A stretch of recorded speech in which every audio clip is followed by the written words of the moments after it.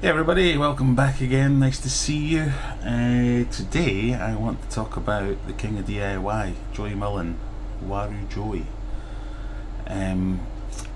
It's kind of a difficult video to make because I definitely don't want to throw any hate that way, but love him or hate him, and plenty of people are in either camp. I think I'm kind of in the middle, but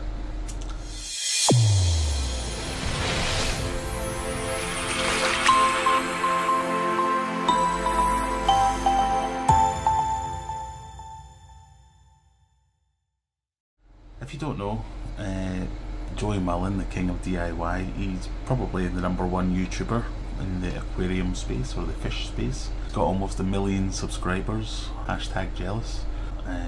He's definitely the #1 guy in the game.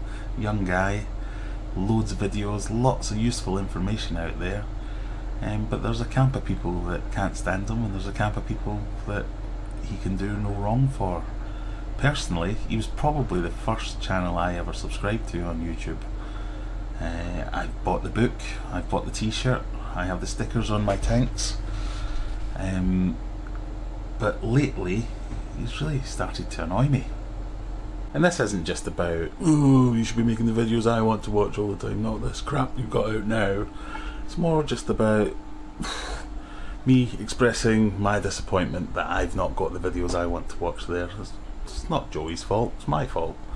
Well, it's not even my fault, it's no one's fault, it's just a thing that's happening. There are things that are starting to bug me about his videos and his channel. He started off doing lots of DIY builds and how-tos and showing people how to make a filter, make a tank, make a background, whatever it might be. Regular everyday things that were really useful for lots of people, and I've used some of them as well. More recently, and I think one of the bigger complaints is more recently he's moved away into bigger and better and more fanciful things. So we've now got the aquarium gallery, we've now got the 2,000 gallon aquarium. It's not 2,000 gallons. We've got ponds, we've got stacking aquariums. None of it's DIY really. Lots of it's sponsored by various companies who have given them tanks or equipment or lights. I mean, there's thousands and thousands of pounds. Even the gallery itself is fan funded majority. I put out a GoFundMe or whatever it was, and again I contributed to that because I've enjoyed lots of his content. So there's been a definite shift away from the DIY into just more chasing views, I would say, and there's nothing wrong with that. That's what he wants to do, that's his livelihood thing, great. But he's been getting also more manic and more weird. The presentation style has shifted a little bit and kind of gets the mad eyes. So I don't know what's going on there, whether it's just that search for more and more things to make content about and trying to appeal energetic and present your content in a way that other YouTubers are doing. Your more non-aquarium YouTubers, the way it's all fast jump cuts constantly and just keeping the brain engaged, fast moving pictures, big colours, subscribe, subscribe, subscribe. There has been lingering rumours and alleged, I don't know this for sure, but a lot of the tanks that he's built, other people have claimed to have built them and made a deal with him, and then he's reneged on the deal and claimed it as his own work. I have no idea how true that is, but if you do a quick Google you'll find plenty of people to claim to have built his big 375 gallon aquarium. There's a whole thread on it. So there's some shady stuff there. I don't want to add to that, I don't want to take away from it. I have no reason to believe it's true or not true, but there are rumours there. I want Joey to make the videos he wants to make. In fact, I want Joey to do whatever the hell he wants to do. This is more about me just pointing out that if you watch Joey's channel and happen to watch mine, don't think that all the information you see on his is perfect and all mine is terrible. A lot of mine is terrible too. No, a lot of his is really good and some of it's not so good. He's just not the infallible beast that some of his subscribers will make him out to be. King of DIY, one, he doesn't do any DIY anymore really. There still is the odd bit. The fact that when you see him doing some DIY stuff, he's not very good at it and makes quite some mistakes. I always watch his videos and I find myself going, The last one was he flooded his room away while he was away, and it had killed a load of fish, and it blamed it on a pipe bursting. And he blamed it on a pipe bursting, but what he'd done is he had clamped a Jubilee clip onto a hose, a ribbed hose. And anyone that knows anything about DIY or any kind of basic plumbing knowledge is, you know not to do that, because that will crimp the hose itself and cause it to be structurally weak and fail. Surprise, surprise, that's what happened. There's a special type of clamp that you get for those hoses.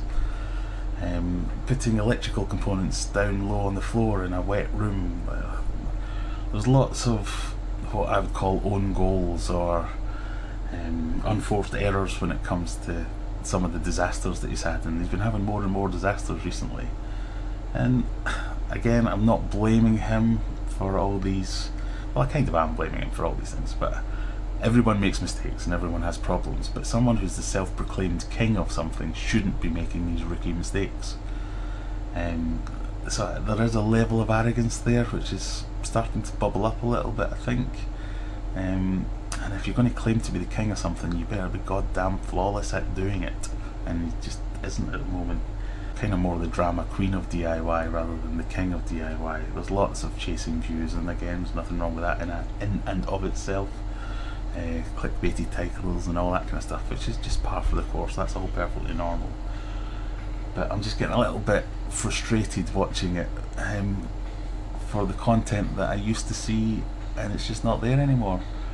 And there's nothing wrong with that. There's no contract that he's written to make videos that I like or that you like. He's going to make the videos that he likes and that get him the views and gets him interested, and that's perfectly fine. So I don't want to have a go at him from that point of view. So the biggest thing recently that he's been doing has been his aquarium gallery and the big 2,000 gallon build. Fundamentally, I don't believe it's 2,000 gallons. I think he's got his measurements wrong or doesn't know how to work out what the volume of an aquarium is. I've made a video about that before, about how to work out the volume of your aquarium. I shall put a link up here somewhere, and that'll explain why I think he's got it wrong. But he's just constantly chopping and changing. Now, I know some of that will be driven from the need to get 3 videos out a week or however many videos it is he wants to make. But there's a point where that drive and desire to produce content is having a negative impact on the content he's producing, and I think he's past that point.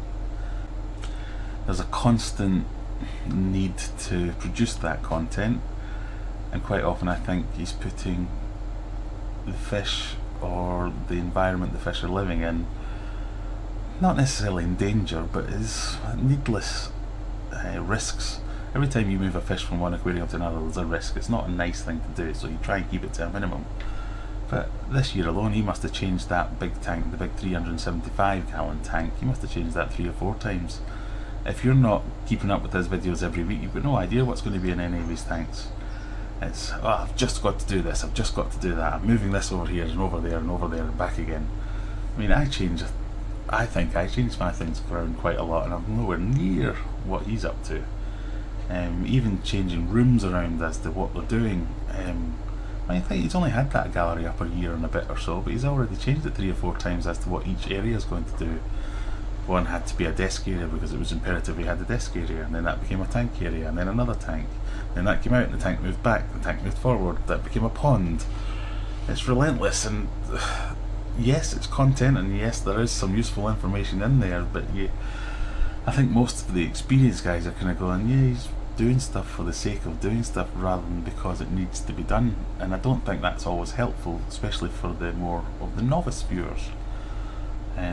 He will always have his fans that say he can do no wrong and everything's really useful, but it's practically becoming a meme. He made videos about arowana and how they are prone to jump, and it's quite key and critical that you don't have a lot of decoration in their tank. Then he puts it in a tank with a lot of decoration, it jumps, breaks its back and dies. Did you not see that? Did you not tell us that was going to happen? He's made videos on how to cool down an aquarium. The one that came out the other day, or today even, is about how his aquarium got too hot and all his fish died. Buy an air conditioner. buy some fans, run them over the top of the there are a few things that can be done.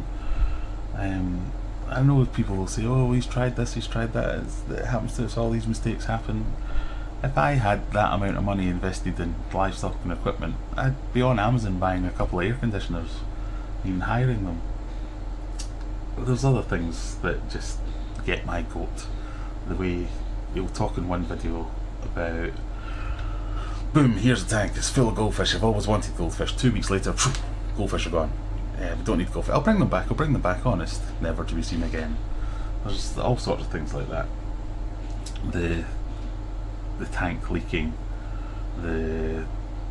whatever it might be, I forgot to put a lid on. Yes, everyone makes mistakes and you forget to put lids on and you lose fish that way. It just happens an awful lot. Yes, he's had a lot of deaths recently and there's nothing wrong with that. If they're genuine mistakes, then my heart goes out to him. It's not nice when you lose a pet like that.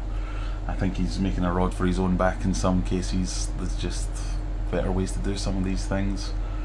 But at the end of the day, he's a success on YouTube. He's the biggest player in the aquarium game. I just don't think it's the best channel out there, I guess is what I'm saying. By no means am I suggesting this is the best channel. Got nowhere near what he's got in terms of audience. And I would never claim to be an expert in anything, as you will plainly have seen if you've seen many of my videos. But he's really starting to put me off, and I know there's no contract between him and me that he's going to make content I like. It's just a bit disappointing when you've been following someone for so long and you just start to see it going slightly downhill.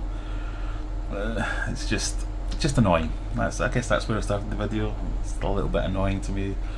I wish him no ill feelings. End on a more positive note.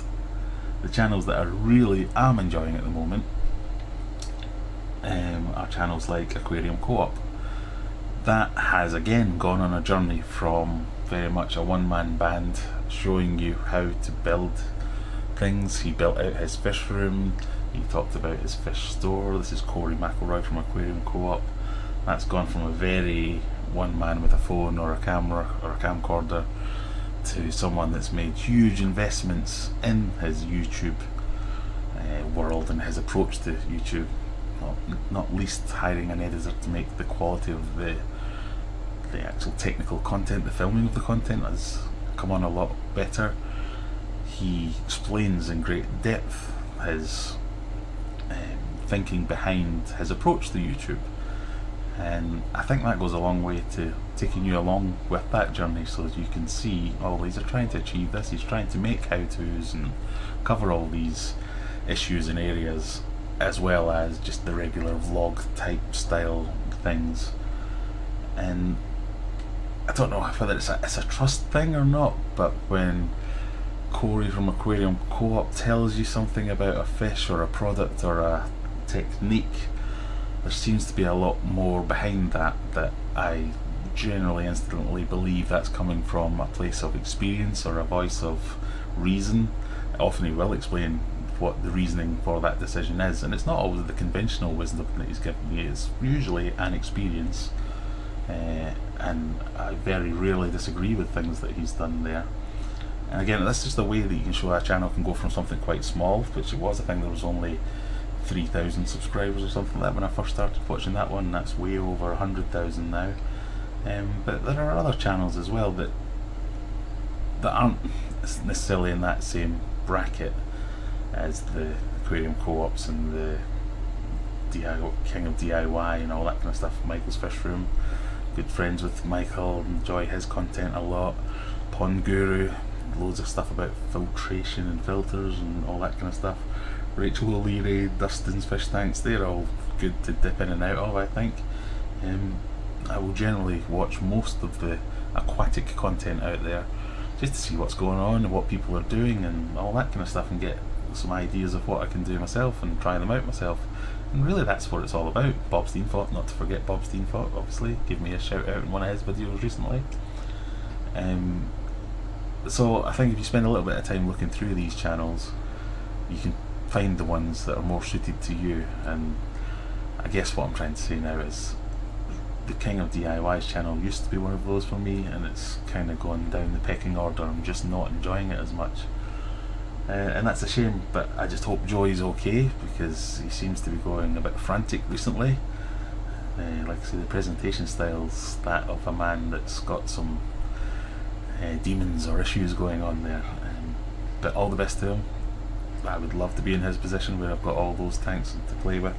I possibly wouldn't play with them quite as much as he does, but that's personal choice. If that's what you want to do, then you go for it, and that's fine.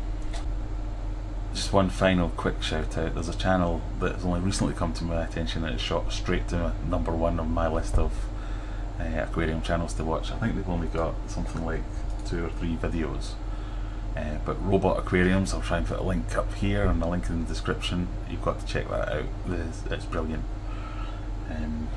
So we'll sign off on a positive. Thanks again for watching and listening to my moaning and ranting. I'm sure Joey won't see any of this, and I'm sure if he does, he won't really care. But that's my tuppence on the subject. What do you think? Let me know in the comments, and if this is your first time here, click that subscribe button. Make sure you check out some of my other videos, and I'll see you again next time. Bye bye.